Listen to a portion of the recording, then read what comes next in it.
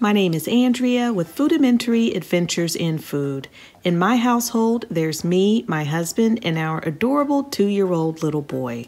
On our channel, you'll find simple and tasty dinners using everyday ingredients. Hey guys, so Howard is actually out of town for work for a couple of days, so I'm gonna be making some easy dinners while he's gone. So let me show you what I'm having for dinner tonight.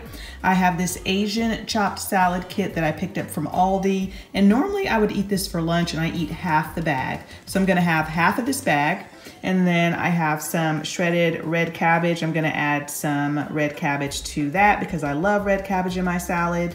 The salad kit comes with a package of wonton strips and almonds, so I'm gonna have half. And then the salad dressing, I'm gonna have half. Now for me, I think the salad dressing is a little bit sweet, so I cut it with this, which I absolutely love, this ginger dressing. And then I'm gonna chop up some green onions, and then I'm gonna add some more wontons if I need them. I do have some dino nuggets in the air fryer that I'm gonna chop up as soon as they're done. So I'll show you my salad once it's ready to go.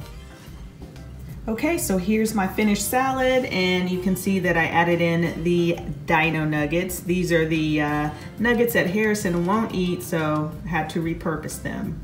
But this is what I'm having for dinner tonight, and we will see y'all next time. So Howard is still out of town, so I decided to make something he probably would not like. And I had this quick steak in my freezer, chicken breast, and it's really thin cut, kind of like the beef, like Philly cheesesteak meat. So I'm using that, and it is 12 ounces. And then I am going to be using this black pepper chicken sauce that I've had in my pantry for a while. Howard doesn't like black pepper, so that's why I have not made it yet. But it calls for, I think, 9 ounces of meat, and like I said, this is 12 ounces. It'll be fine. This packet also calls for like 1 ounce of celery and 1 ounce of carrots, and I don't have either one, so I am going to be using these green onions instead. So let's get started. Okay, here is dinner. Harrison is playing with his toy in the background, so that's what you hear. I was gonna record it, but the chicken cooked so fast, I didn't even have time. I'm not a huge chicken breast fan, but this is actually pretty good, I guess because it's shaved and it cooks faster and it's a lot more tender. But it's pretty good, has a good flavor, not super strong on the black pepper, but I like it. So this is what I'm having for dinner tonight, and I will see y'all next time. So Howard is back in town, and I was looking in my pantry to see what I could cook, and I found this wing seasoning that I needed to use. It's from Walmart. So I've already marinated the wings and had them in the freezer for quite a while, for several hours now.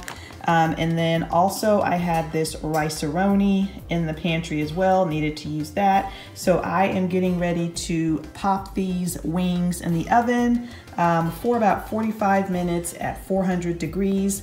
The package actually calls for 2 pounds of chicken wings. My bag of wings was 2.5 pounds, but I still think that it should be okay. All right, so I'll be back. Okay, so here's our dinner. There is the rice, and then I had some leftover broccoli in the fridge that I needed to use up, so got that. And then of course here is the chicken, has a pretty good flavor. So this is what we are having for dinner tonight, and we will see y'all next time. So we are having breakfast for dinner tonight. You can probably hear Harrison in the background. He has a toy going. But I made some wild blueberry muffins. These are from Aldi. I really like these a lot. This box makes 12, but I always make jumbo sized muffins, so it made 6. And then I have some bacon, and then I also made some scrambled eggs. I scrambled my eggs in butter, salt, and pepper, and then I added some white cheddar cheese, which you can't see because it blended in with the eggs. But anyway, this is what we are having for dinner tonight, and we will see y'all next time. So for dinner tonight, I am making some fettuccine sauce. In my fridge, I had some leftover bucatini from a recipe that I made, I guess it was last week, and I'll make sure to link that recipe in the video in the description box. It was for a I think it was sausage and kale bucatini, and it was really good. I just made too much pasta. So making my fettuccine sauce, I'll make sure to leave the recipe in the description box as well. But I've got a stick of unsalted butter, and I added in some garlic. Now I'm adding in 2 cups of heavy whipping cream.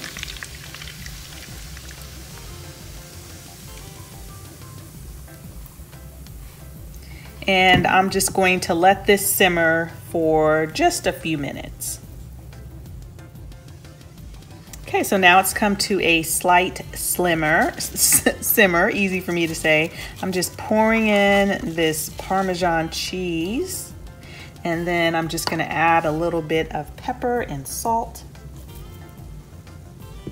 And I'm just gonna stir this and let this kind of thicken up, and then I'm just gonna add in my bucatini.